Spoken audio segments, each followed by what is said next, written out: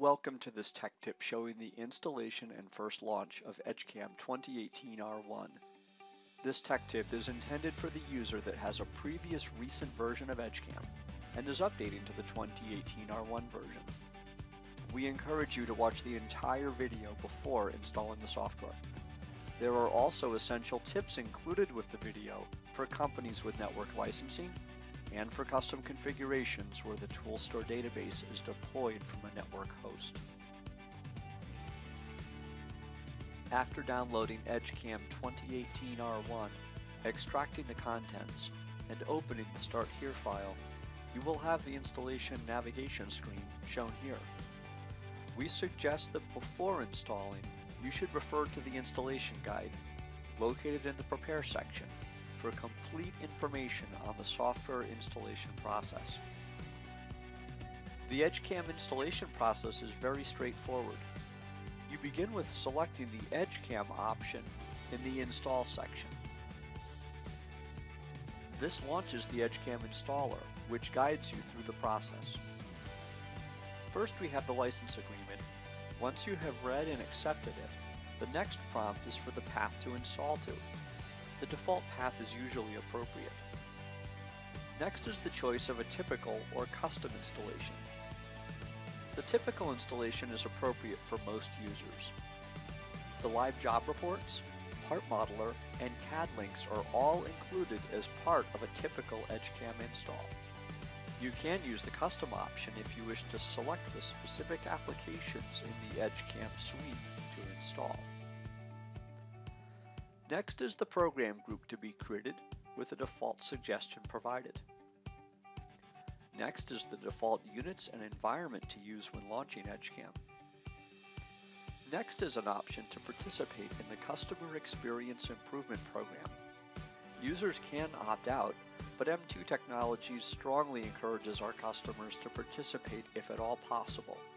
The anonymous information collected helps direct software development in the areas used most frequently, which is good for everyone. Next is a summary screen.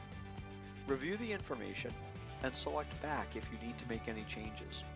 Otherwise, select Install to begin the software installation. When installation is complete, you have the Finish button, and also notice that What's New is checked. We suggest browsing through What's New to become familiar with the changes and new technology in this release. You can also get to What's New from the Install screen and anytime from the Edgecam Help menu. Looking quickly at the Install screen, the Prepare section provides important reference information. Please refer to the installation guide before starting the software installation. This video is intended as a quick summary of the typical install process and is not intended to replace the detailed information in the installation guide. The other sections in the Install section are optional. As noted previously, the live job reports, part modeler, and CAD links are installed automatically as part of a typical Edgecam installation. The options shown here are provided for users that wish to install them separately. This may be desirable when these peripheral applications are used on computers other than Edgecam workstations. Work Explorer is not installed with Edgecam. Work Explorer is a high-speed 3D viewer which directly displays and evaluates 3D CAD models without the need for the original CAD application. Work Explorer provides measurement, annotation, analysis, screen images for setup reports, and other tasks useful for manufacturing engineering. Designer is a direct modeling software tool intended for CAD model cleanup and modification tasks needed by some users. Advion Tool Library has been updated to version 1.5.7.8 and is compatible with Edgecam 2018 R1 and 2017 R2 versions. Users with older versions of Advion should update the software to gain new functionality. If you haven't checked out Advion, now's a great time to explore the many benefits from integrating this tool library with Edgecam. The Advion Tool Library makes it easy to create and export tool assemblies to your CAM database or simulation software. Contact M2 Technologies for more information on Work Explorer, Designer, and Advion. Moving to the server installation section. The Sentinel RMS license server is provided for deployments where the Edgecam workstations obtain licenses from a network server. If your company uses network licensing, you must upgrade the Sentinel RMS License Manager to version 9.1 to be able to run Edgecam 2018 R1. All users with network licensing should complete this upgrade on the licensed server before installing Edgecam on the user workstations. This upgrade is done by installing Sentinel RMS License Server on the computer acting as the license server. Earlier Edgecam releases will work with network licenses hosted on the Sentinel RMS 9.1 server. Customers with standalone licenses can ignore this option. The SQL Tool Store option is provided for deployments where the database is hosted from a server. If this is how your company deploys the database, this installation should be done prior to installing Edgecam on the user workstations. This is a common deployment for many users, especially companies with multiple CAM users. We will cover this in more detail at the end of this video. I'd like to point out the Browse Installation Folder option above Exit.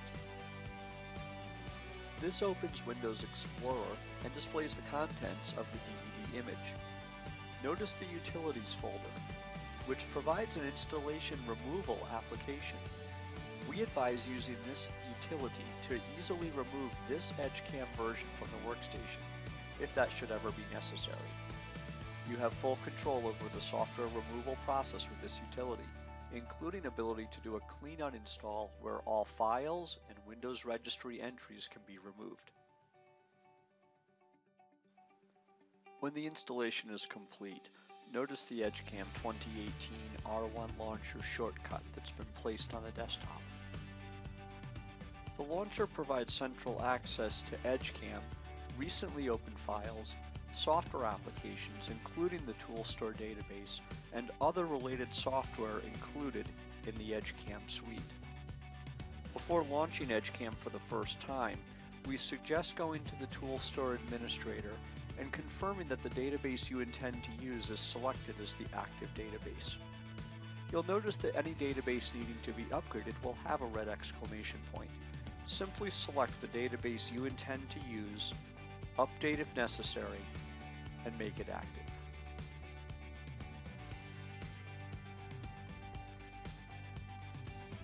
We're going to launch Edgecam and look at what happens the first time you use the new software version. First, we get a prompt asking where to install sample data. The default is to copy the factory installation sample data to the local My Documents folder. This is the typical configuration for most workstations. Simply press OK to begin the process. Next, we see the File Migration Wizard. This is a handy utility for copying user data from your previous version to the new version. You've probably configured the previous version exactly the way you like it, and this utility will copy those settings to the new version automatically. This is a very simple utility to use. Start by choosing the items to copy, and then select Install to start the File Migration Wizard. Hover the mouse over any item for a description of what the option controls. Most users can leave the default suggestions checked and proceed. After clicking Install, the utility copies the user data to the new version, so that Edgecam 2018 R1 looks as close as possible to how you had configured the previous software version. Last, you have a question about registering the software. If you have already done this with a previous version and are using the Vero Customer Portal and Customer Community Forums, you can skip this step. If you haven't done that, you may want to take a moment to register. Congratulations, you're ready to start using the latest Edgecam version. One suggestion, turn on Advanced to get to the advanced command set. Additional information is available in the M2 Technologies Tech Tip on installing Edgecam 2018 R1. The M2 blog site has many tech tips and training segments. Use the search option on the blog page with keyword 2018R1 to locate this tech tip and additional information. Contact us by email or phone if you need additional assistance.